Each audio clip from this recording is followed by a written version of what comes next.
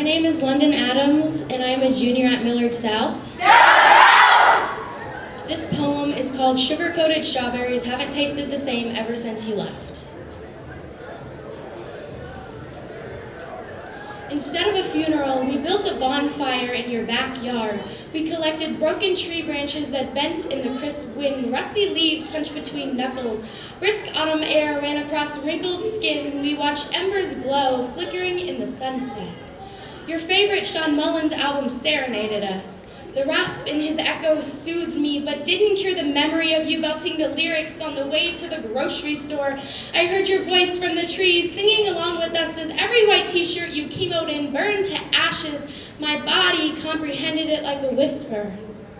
When my mom woke me to tell me you were gone, I didn't shudder.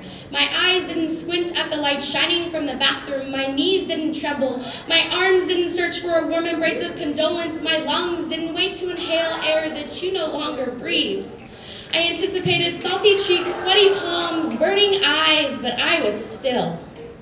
I'd never felt nothing at all, but everything all at once.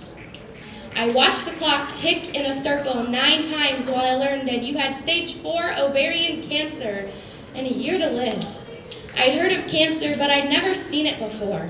I saw it in the gray strands I found laying in your pillow, in the days you slept for 16 hours, in the pill bottles cluttering your kitchen stove, and the amount of times that we held hands, in the painful groans I heard coming from your room at 3 a.m. That Easter, your hair just started thinning.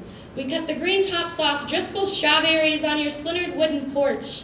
The sandy cloth chairs supported our figures as we admired the radiant Kentucky sun that shined through the misty clouds that drizzled.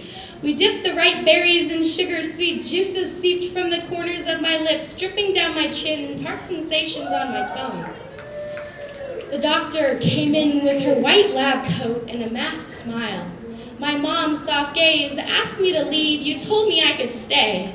I stared at the vanishing beige walls, fiddling my fingers. I avoided your blank face and the pale gown that swallowed you whole, not wanting to look into your eyes.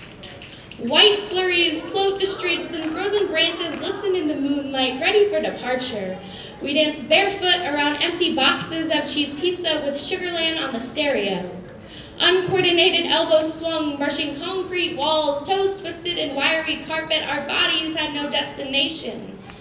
My blonde hair flung into eyelashes, your thick hair was stiff. I reached across the counter, turned the volume all the way up.